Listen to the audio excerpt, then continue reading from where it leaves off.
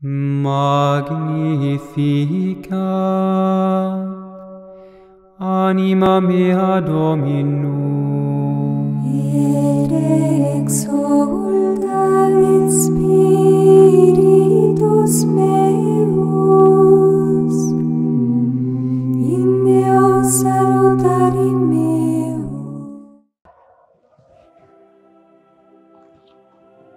Welcome to the new episode of the theme St.Teresa of Avila, Mother of Interior Souls. Today we shall see her concept of the spirit of service connected with her theme of prayer. Jesus himself spent a long time in prayer before his actions. We read in the Gospels, "Now during those days, he went out to the mountains to pray, and he spent the night in praying to God. And when the day came, he called his disciples and chose 12 of them, whom he also named apostles." The apostles also were like Jesus, as shown by the Acts. The life of prayer naturally tends to action, service. St. Teresa describes the longing of a soul that has far advanced in mystical contemplation. She writes in her interior castle, "It would like to plunge right into the heart of the world to see if by doing this it could help one soul to praise God more. A woman in this state will be distressed at being prevented from doing this by the obstacle of sex, and very envious of those who are free to cry aloud and proclaim abroad who is this great God of hosts." In another place, she writes, "Some of us, however, seem to think that we embrace the religious life for no other reason than to keep ourselves alive, and each nun does all she can to that end.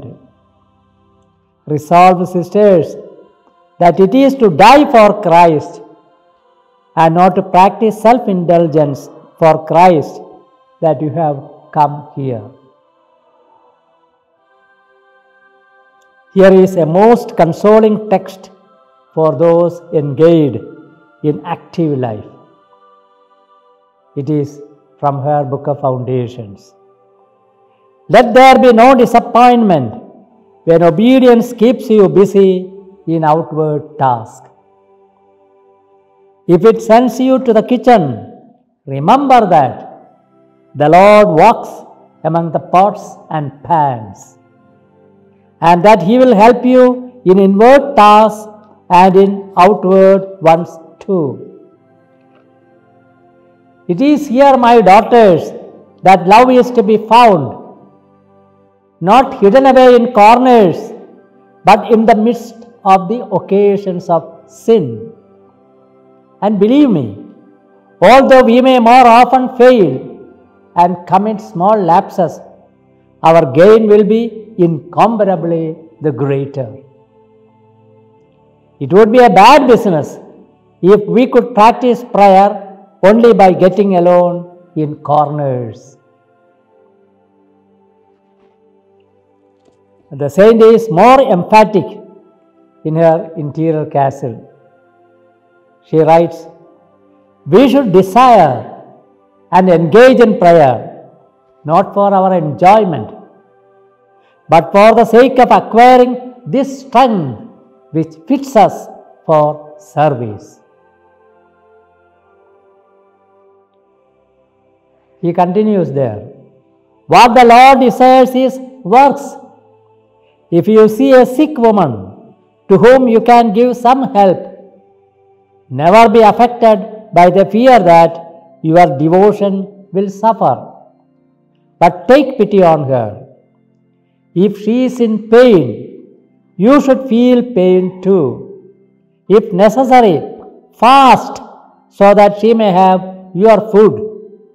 Not so much for her sake as because you know it to be your Lord's will. That is true union with His will.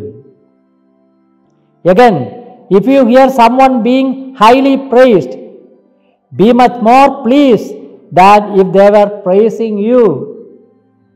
This is really easy if you have humility. For in that case, you will be sorry to hear yourself praised. To be glad when your sister's virtues are praised is a good thing. It's a great thing. And when we see a fault in someone, we should be as sorry about it as if it were our own and try to conceal it from others. She goes on in her interior castle. This, my daughters, is the aim of prayer. This is the purpose of the spiritual marriage, of which are born good works and good works alone. Such works, as I have told you, are the sign of every genuine favor and of everything else that comes from God. She says again, and believe me, it is not length of time spent in prayer that brings a soul benefit. When we spend our time in good works, it is a great help to us and a better and quicker preparation for the enkindling of our love than many hours of meditation. St. Teresa's spiritual value is superiorly contemplative, but she was able at the same time to combine Mary's duties with those of Martha in her life. Ascetic and mystic elements were perfectly consonant in her. She had a many-sided personality, hence different authors studied her from different aspects. Some chose her intellectual power, others her virtues, her intense mortification, her energetic character, her clear judgments, her certainty of decisions.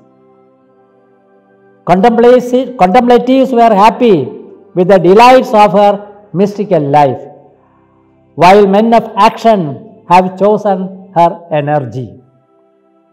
The culture referred to her writings as naturally elegant and fresh.